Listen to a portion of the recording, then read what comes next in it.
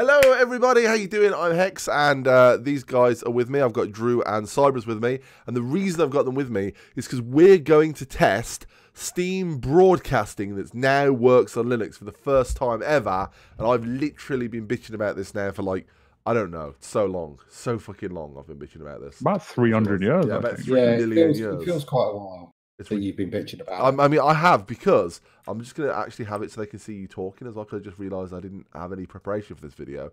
For context, guys, I have a cold, and I'm a bit like all over the place, so sorry about that, guys. Anyway, so guys, I might sneeze mid-video, so just excuse me. Anyway, if you would like to get Steam in-home stream broadcasting, you go to Steam, you go to settings, which I'm showing you now in this video, and you go to beta participation, and you make sure you're participating in the Steam beta. You then reload Steam, right? And then if you don't get the beta update straight away, click on the Steam button at the top and click on check for Steam client updates. Sometimes you have to force it through because Steam be mental. And once that's done, go into settings and go down to broadcast. And for the first time ever, instead of saying not available on your platform, it will say it's turned off. And then by clicking the button, you can turn that on and you can have it so friends can request to watch my games. And then in theory, it will work perfectly. Now, I know that most people don't care about Steam broadcasting, but the idea is you can broadcast your gameplay to your friends or to the public if you so wish. But mostly, I wanted it so that I could playing a game, and then Drew or Cybers could say, "Let's have a look then." And I don't have to go live on Twitch because then I'm streaming. I just want to stream to my friends, and this is why I've wanted this for literally forever. You guys don't really care about it, do you? You guys aren't, no one else is bothered except me, are they? I think it's got a place, and it's probably very handy if it's just like one of those things of like either A, show us how to complete this bit on a game, yep, or B, give us a look at this new game. You know? Yeah, absolutely. Yeah, that's good. Drew, you've said a few times you wanted to use it as well, haven't you? Yes, I have said those words. Sorry, I'm already babbling a little bit because I've got a cold, and I'm trying to stay focused, and I'm already thinking about food now. So what I'm gonna do is I'm gonna load Slay the Spire. Welcome to X Penguin. I know. I'm gonna load Slay the Spire right my Slay the Spire. I'm loading this in Proton because I had some problems with the native version, so it's even running through Proton, and I'm gonna invite both of you to watch my Slay the Spire game now, and then I'll get one of you to stream so people can see the other side of this as well. Apparently, I'm launching this the first time, even though I played it yesterday. But okay, good work, Steam. Yeah, I'm installing DirectX. Yeah, the only bug we found so far testing it is where it starts the stream paused, so you do have to then go and just hit play as soon as it starts, otherwise it just stays paused forever, and you can't fast forward weirdly, which is odd. But yeah, I love it when you're doing a video and you're doing it kind of live, and then the game just fails to load. That's great. Oh no, there we go. Yeah, it didn't fail to load. There we go. Or did it? Great. It's doing well, guys. It's now I've got a black screen. There we go. Oh, okay. Or instead, Drew will just derail me and invite me to watch Rocket League. Thanks, Drew. Cheers for that. Thanks, Drew. Yeah, I guess we'll just do that then, shall we? Well, that's probably going to be better because, in the sense that you're videoing this, you probably want to show you watching something. That's a good point, actually. I more want to show the UI. Okay, so waiting for the Raiders broadcast to start. I was, just don't worry about what I'm planning. Just fucking derail me. Thanks, it's fine. I didn't expect you to actually accept it. I thought you just got. I mean, I might as well. I'm like I say, I'm hardly with. So there, again, it starts off pause, so I hit play instantly, right?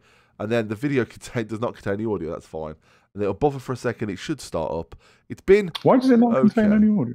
I think it's one of the things. No, I think it might be your setting. It could be a bug thing. Now, am I the only one invited to this, or have you also invited Cybers into this? Oh, I did only invite you. I will now invite Cybers too, so we can see the chat and stuff. Well, I'm not sure I want to watch now. Drew, you're using Arch Linux, and you're again fresh into the beta today, right?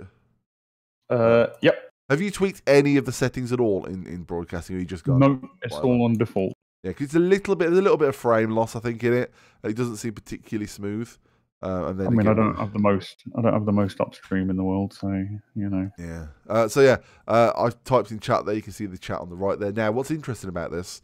Broadcast standby. Have you gone into the menu or something? There you go. That'll be when I was invited in Cyprus. If I just go back to the store page now, the stream carries on the bottom right, which is really good. Because you can just browse Steam and stuff. You can browse away and stuff, which is, it's fine.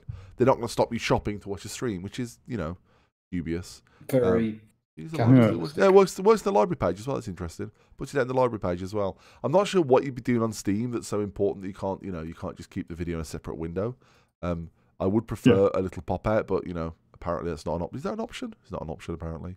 Oh no, there is a pop out button. Let's see if that works. Yep. I mean, you can watch it. You can watch through the web, can't you? You can watch on the web. If you go to my profile, you can do the request through the web, so you could have it in your browser. So you can pop this out as well. Pop out's quite there you go.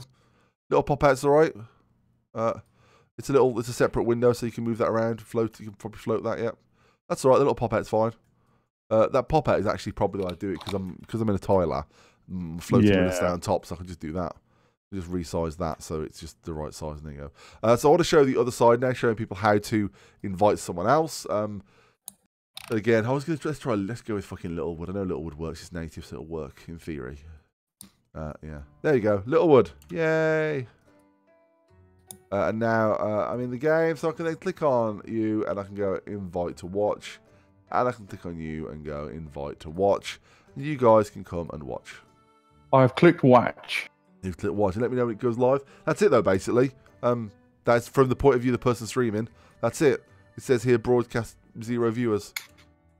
So yeah, it's got a loading thing. Does take a while to start up, doesn't it? Yeah, don't forget, you have to hit play, otherwise it just stays paused. No, it's still the. There you go. The little pop up. There we go. Oh, mine instantly started. I'll be honest. Yep. There we go. I'm watching Littlewood. That is it. I didn't have to press play. And in my thing there, I can just. Oh, you didn't have to press play. That's interesting because we both have to press play. And then the stream chat there as well. There are some options for tweaking that, so you can have the stream chat in the overlay all the time or on this game. There are some things you can tinker with, but yeah, mostly just done. And play a Littlewood. I mean, obviously, people don't want to watch me play Littlewood because it's very boring for other people. Because it's a relaxing game, not the sort of thing you probably want to watch. But frame rate's okay. It all works. The main use case for this isn't me streaming Littlewood. It's when a new game comes out or I'm trying a new game for the first time and people want to hang out and chat with me and go, let's have a look at that game. That's the main use, and this is far from it because again, the Rocket League probably isn't the best thing because you want to play Rocket League. But yeah. That's it, guys. That is it. That is how you use it. Hooray! It's not, as I said, this video is pretty straightforward and there's not really a lot of detail to go into on it, but I want to make people know about it because I do think it's a really great feature. I do think it's something. It's shocking that Valve have not got this rolled out a long fucking time ago. So yeah, show viewers chat in game. I'll do that in top left. I'll put that in the top left. Maximum frame rate there. You got options to record and show upload statistics as well. So yeah, all of it's there, and you can set it up. You can set it up so that anyone can watch. So just broadcast it. Friends can watch my game. Anyone can watch my games. I like friends requesting. I like to know if I'm streaming or not. I don't want someone randomly coming in and watching. So there is that. So you're giving up on Twitch now? I'm giving up on Twitch. I'm a Steam streamer now. That's it. That's all I do now. I go play Steam.